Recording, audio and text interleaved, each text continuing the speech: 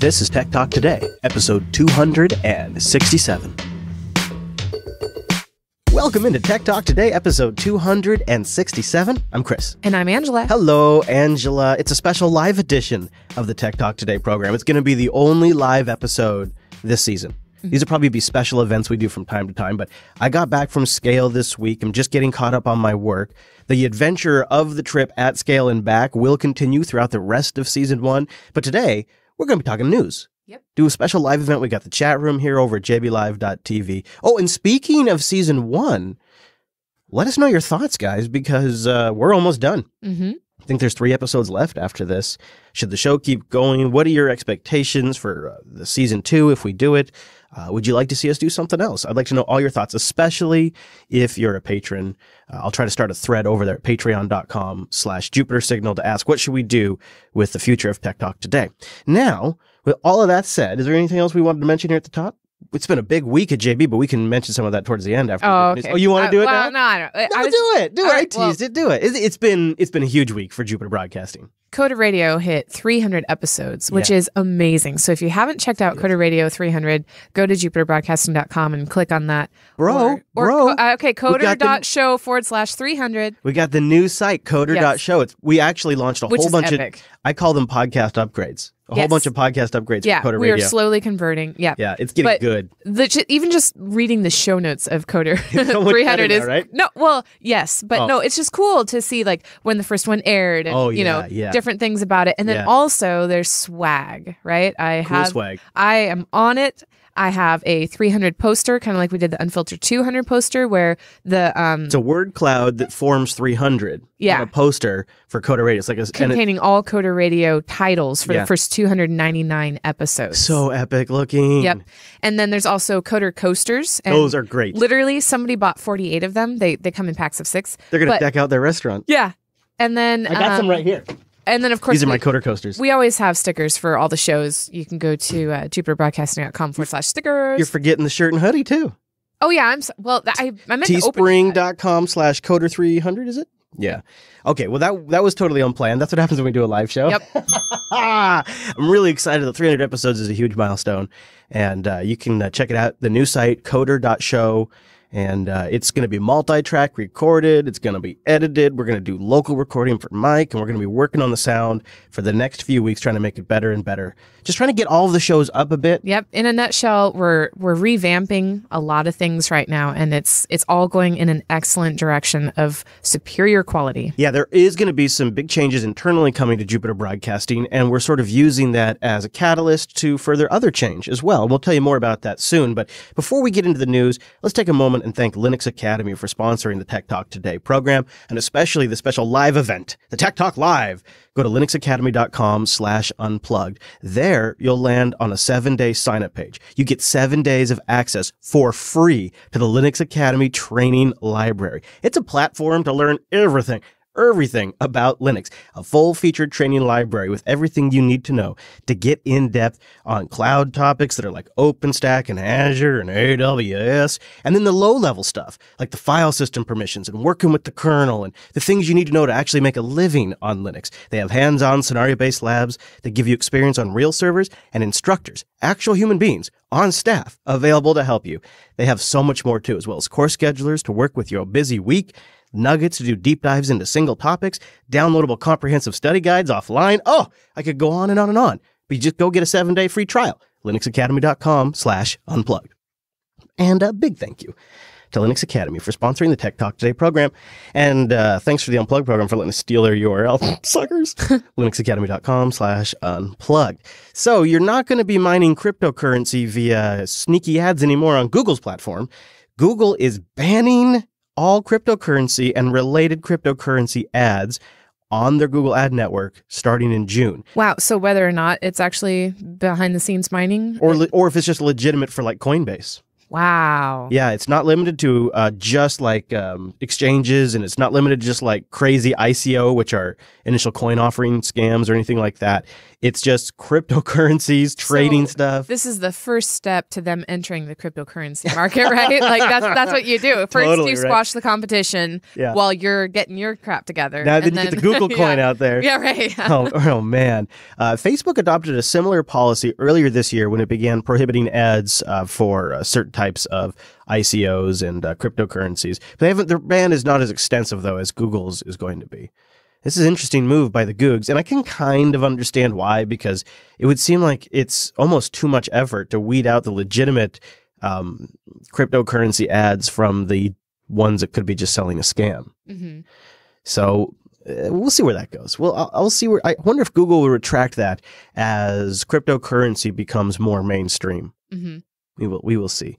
Now, YouTube, part of Google, didn't inform Wikipedia about its plans to embed Wikipedia in YouTube.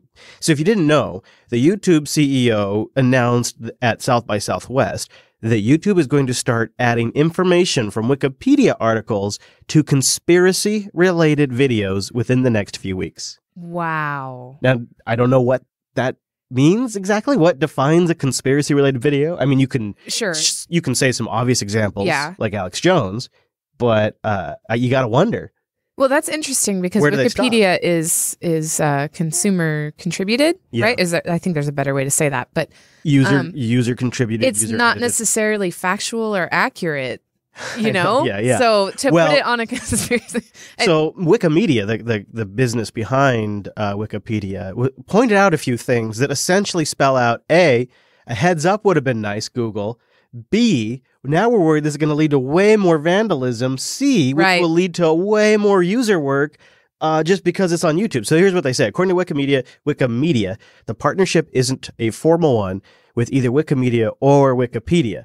They go on to say that while YouTube doesn't necessarily need to officially partner with Wikimedia because the Wikipedia articles are licensed for anyone to use, but they go on to say, gosh, this is going to cause some work, and we want people all over the world to be able to use, share, and add and remix Wikipedia.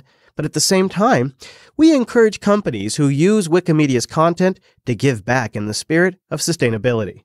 In other words, give us a donation or get some people on here editing if you're going to start embedding these YouTube. You know, if some major thing came up and said, by the way, we're going to feature your...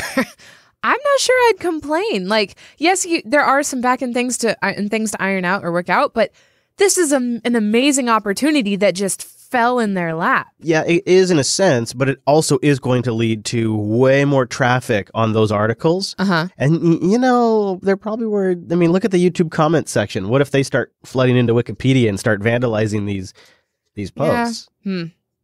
Wow. I mean, people are saying, hey, well, isn't going to link to this increase traffic? Yeah, it will. Will it increase vandalism? It's possible. It seems like the polite thing to do would have been at least inform Wikimedia that this was coming. Mm-hmm. Because they don't have infinite labor. So there is some sort of impact there. Oh, man. So, yeah, if you've heard about YouTube embedding Wikipedia articles on conspiracy videos, well, and only on conspiracy videos, right? And somebody has to be labeling them as a conspiracy, right? Somebody has to be making that determination. Mm-hmm. Or a bot is, which is even scarier. Flag as conspiracy. Now, I want to talk about Meltdown and Spectre. What? Now, we haven't ever talked about them on the show before, so here's a little primer if you're not familiar with them.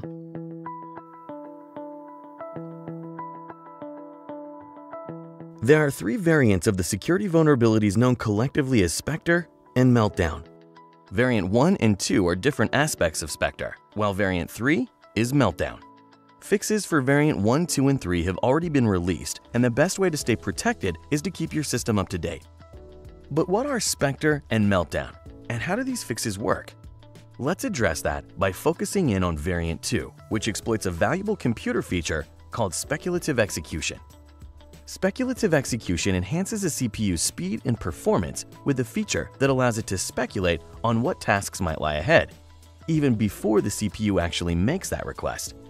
The speculative execution feature serves as a kind of scout, operating well out in front of the CPU's many other functions and capabilities. Its goal is to speed things up for the entire system by exploring lots of potential CPU tasks in advance. So this speculative execution feature was sort of a hotshot feature that sort of had some assumptions made around its security. Now, as promised, Intel has announced that the 8th generation Xeon and Core processors are going to, quote, further reduce the risk of attack of Spectre and Meltdown via hardware fixes. They will work in combination with the software, which they say this should be close to a 100% fix. The hardware changes will stop attacks by Spectre Variant 2 and Meltdown Variant 3 weaknesses, and that's it. But the software fixes will still be required to have them on. You'll still have to have all the software patches and microcode fixes to fend off against Spectre Variant 1. It gets confusing because there's multiple variants and there's different ways to protect yourself, but nonetheless, by the 8th gen Xeon chips, with the right amount of software and these new 8th gen Xeons or cores, this should be pretty much there. Now, Intel's being a little bit dicey on like the commitment to this because they also have something coming down the road that'll be in a new generation of processors called partitioning. And this is going to be what I think Intel's going to position as the final fix. And you can think of it as additional protective walls between applications and user privileges. And that's going to start with the first round of changes starts with Cascade Lake, and then the final partitioning will be in the generation after that. Is your head spinning? Yeah, yep. You're doing a great job. Yeah, right. The reason I wanted to mention this is because there's been a lot of debate on when is Intel actually going to ship a hardware fix, because they've been trying to solve this in software, but the core issue is in the hardware design. They're positioning this as a fix, but when you actually dig into their language, it doesn't sound like it's the final fix. So that's why I wanted to cover this story, because I want everybody to be a little skeptical, and I'll have a link in the show notes. Go to techtalk.today/267 to get that information.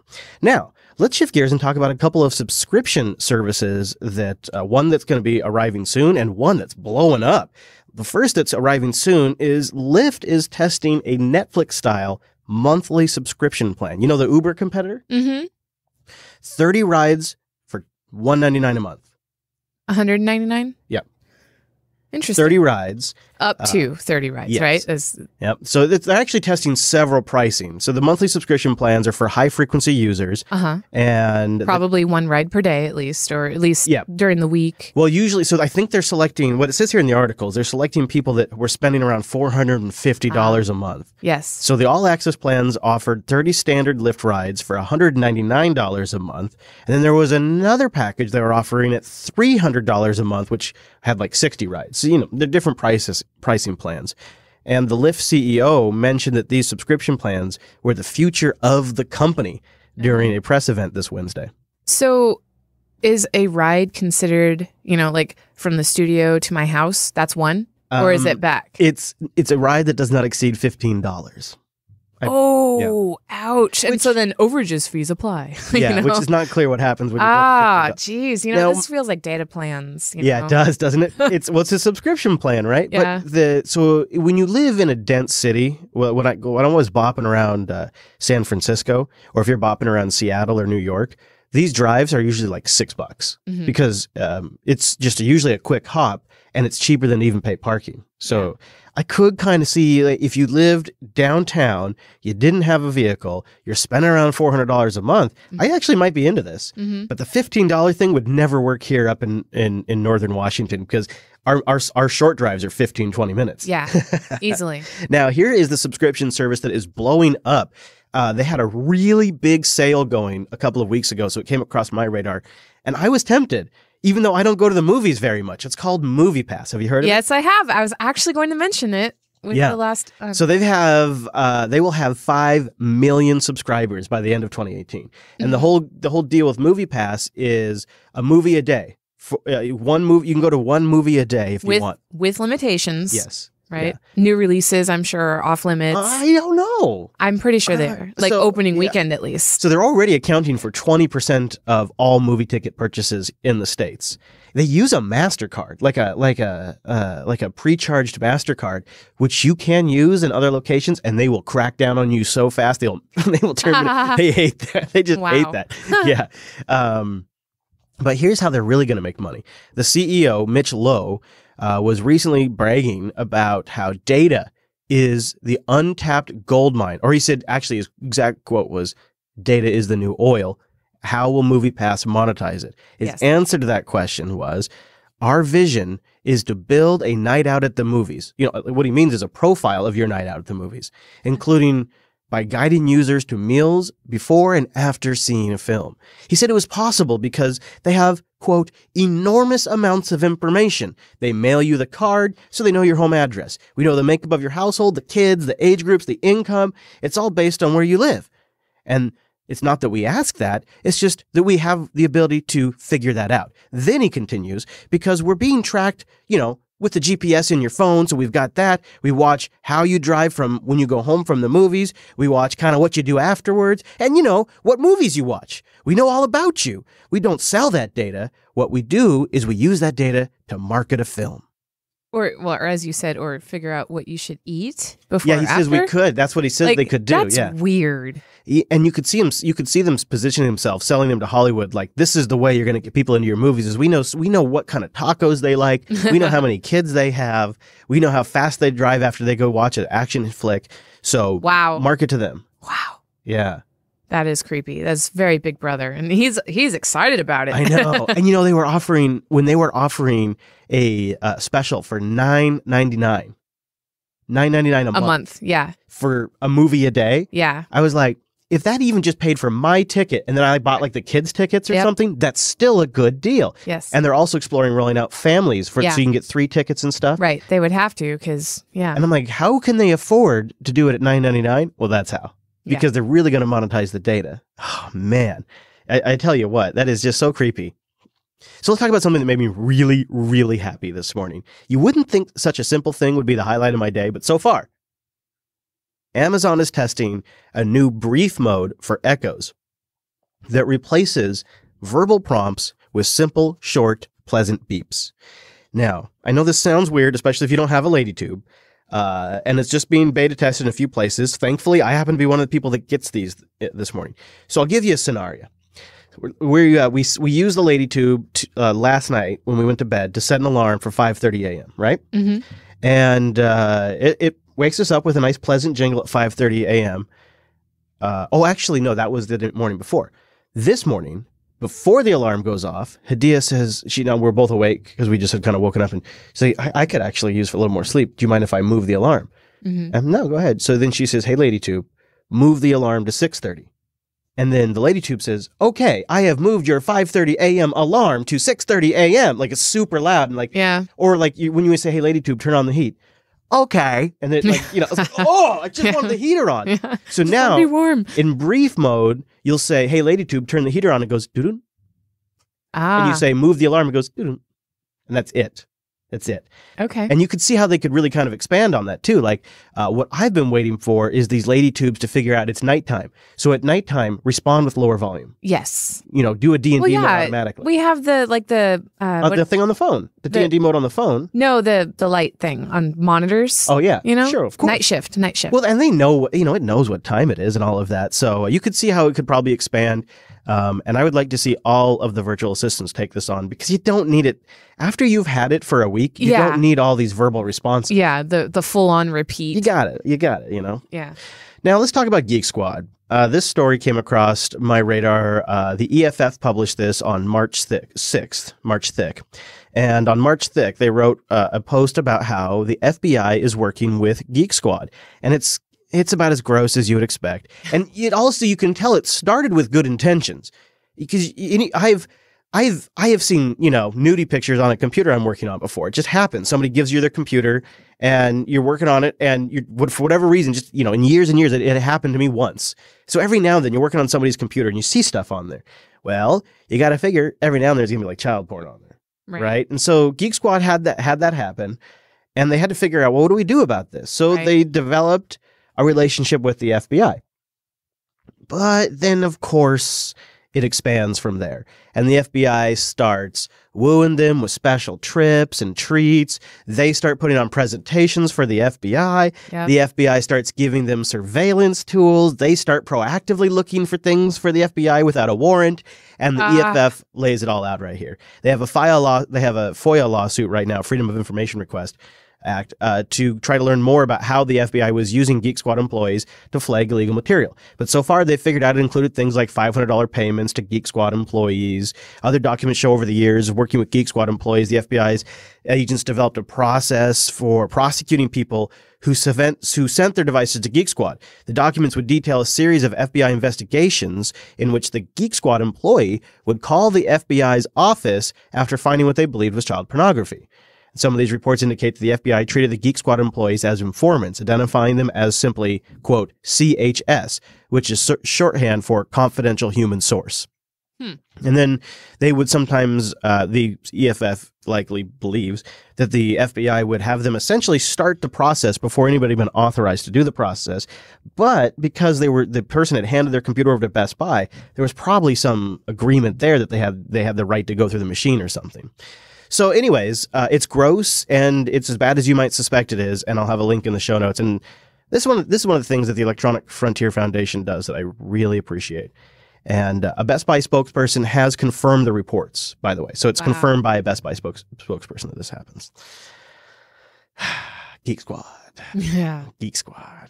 You want to talk about space for a little bit? Yeah. I thought maybe we could do a space corner in the show. Totally. I didn't come up with like a space corner jingle or anything, but I thought it'd be fun to talk about some space news. And there has been a space story that has been so mangled by the media. It's about Scott Kelly, the astronaut that was up in space, and he has a twin brother down here. Yeah. Well, the reports are that 7% of Scott Kelly's DNA has been altered. NASA says spending a year in space actually made astronaut Scott Kelly into a new man as he returned with different DNA.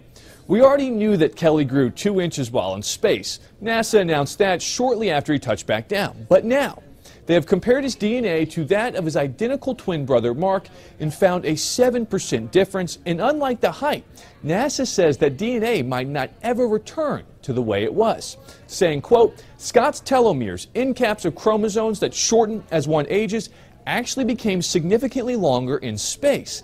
They added that Kelly had hundreds of space genes activated by his time in orbit, which altered his immune system, DNA repair, bone formation networks, and more. The only problem with this story is that it's not true. It's not true. In fact, Scott Kelly himself even mocked the story on Twitter. So a NASA spokesperson has sorted out what's going on. And I've seen this on NBC News. I have seen this everywhere. It's just the media really falls down when covering science stuff. So the NASA spokesperson writes that Scott's DNA did not fundamentally change. What researchers did observe are changes in gene expression, which is how your body reacts to your environment. And NASA believes it is likely within the range for humans under stress, such as, and I quote, mountain climbing or scuba diving. Yeah, no, actually, I did the 23andMe test, and I have I have actually a lot of gene mutations, and one of them in particular that I was worried about actually doesn't appear to be expressing. So even though I have the mutation, it's not currently, a problem for me. So I totally understand where this is coming from, but it is weird that they're reporting it as, a change in DNA. Because it's not a change in DNA. It's, right. And it shows you how little our understanding is, because not only is there the genes and if they're activated, but then it's how they're expressed too. Yes. Oh, wow. That's complicated. And stress can cause, them to turn off or on. And there's so many it's just factors. Too nuanced for the media to cover correctly. And Yes. you're still seeing 7% of his genes are changed. In fact, I think I will talk to my naturopath next time I see her and ask her thoughts on it. Yeah, because it would be really interesting. Well, and I've also heard that we share 97% of our DNA with chimps or something, or whatever it is. So, like, if 7% of his DNA is changed, that math doesn't work just right there. You know what I'm saying? Right. So mysteries are around us all the time, including the mystery of Steve.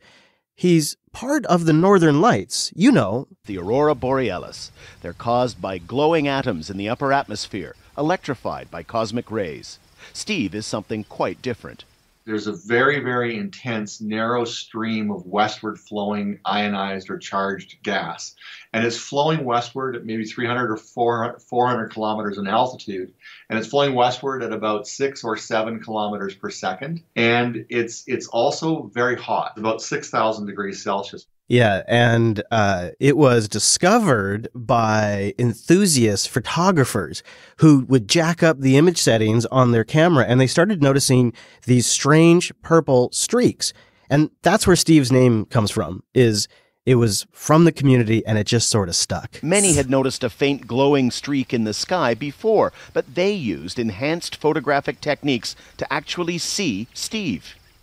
Then Swarm got involved. That's a European Space Agency project using 3 satellites that orbit through and measure the Earth's magnetic field. So that's the science of Steve, but the unusual name, chosen by the unscientifically trained Aurora chasers, stuck. Steve is still just Steve. The community that we have is absolutely energized by the fact that they've been able to make real contributions to an actual scientific research and a bit of a breakthrough in this phenomena. The Northern Lights is on my bucket list. I really want to see this. And they have some great photos in the article we'll have linked in the show notes up from BC. You know, we can really see Steve. I have been actually looking up Aurora Borealis pictures to paint on rocks. Oh, yeah. Yeah. Yeah. I'm totally going to paint Steve. Totally. Yeah, it's purple, which is a good color. All right, Andrews, are you ready to... It's our Kickstarter of the week, and I'm doing something I picked this one myself. Usually you pick them, but I just saw this and I was like, I'm going to save this for the show. It's called Deadwood 1876. It's a safe robbing game of teamwork and betrayal. I love the idea. They're trying to raise $25,000. They smashed that. They've raised $354,000, and they still have 6 days to go, so you can still get in on this fun-sounding game.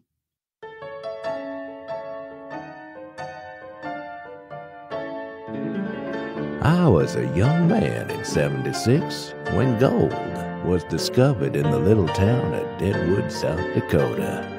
I arrived with the cowboys, gamblers, businessmen, and entertainers, all looking to find or steal their share of the gold. Establishments popped up all over town, and gunfights broke out in the streets daily. Sometimes you could find a friend to lend you a hand, but sometimes you lost everything. People started teaming up, trusting each other, working together to find and share the gold. But greed gets the best of everyone in Deadwood, and it seems that everyone had a secret to keep. I alone was loyal to my friends. That is, until we had collected all the gold. Then, in a final showdown, my hidden guns threw too much for them. The gold was all mine. My friend. What I love about it is you team up and you work with your friends, but somebody has to win in the end. And so you end up having to basically kill your friends. And they have pretty reasonable prices to get in. You know, it starts really at $23 and then goes up there for the fancier that you want to get. And if you want to get like the really nice looking book and all of that.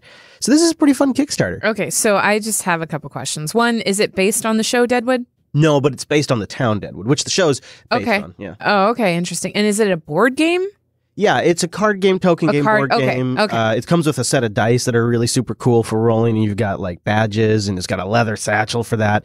And then there's the set of I think there's called safe cards because you're busting into safes and stuff. Yeah. And you get a 20 set, and they say they've attempted to make them look like they're genuine cards from, like the old days. Like they're trying to make them look legitimate. They have a nice looking legitimate case for them. I keep saying the word, but legitimate. But what I mean by it is authentic. That's what I'm trying to say. Yes. It's like authentic looking. And I'm pretty impressed. And the price isn't bad. I don't think we've ever done a game. Yeah, so no, that's cool. I'm going to give this one a plug. It's by Travis Hancock. It's on Kickstarter, and we'll have a link in the show notes because it's a pretty large one. I'll just go search for Deadwood 1876 for our Kickstarter of the week. Now, Andrews, before we get out of here, I'm going to give a quick mention that we have not only do we have the Coder.show, but now we also have TechSnap.systems and TechTalk.today. We've been launching a whole bunch of different sites, and so it's starting to get hard to keep track of. Don't worry, we may have changes down the road coming to the Jupiter Broadcasting site. We're still working it out to kind of link everything together for you, but everything we cover is still all centrally posted over at JupiterBroadcasting.com. I know it's a lot to keep track of these days, but we're on top of it. What else should we mention before we get out of here? You can contact either of us on Twitter. I'm at Angers. Yeah, I'm at Chris LES. You can send in your notes like what you think we should do with season 2. Do we keep the show going? Should we try something else? Let us know. techtalk.today/contact. And then next week, I'll resume my trip back from Scale. There was some good, I got a really good conversations. There's I have 143 different clips of interviews and chats with people to go through on top of our trip and all of that. Now, don't worry, I'm not playing all that in the show. I'm going to pick like my favorite 3 or 4 and put it together, and that's how we're going to finish out season 1, as well as long as we can make it work, you'll be returning for the news segment on the show is for the rest of the season. And we're going to aim for 2 a week. We took some downtime when I got back because we were also dealing with a licensing issue for the music. The company that we licensed the music from had my vlog registered, but not the JB channel. And so I got all that sorted out. So we're not getting flagged as copyright violators anymore and all that kind of stuff. So the show should be back in full swing, assuming everything goes as planned next week. So go to techtalk.today/subscribe to get all of the ways to get this show automatically when we release new episodes. Thank you for joining us on this episode of Tech Talk Today, and we'll see you next week. Later.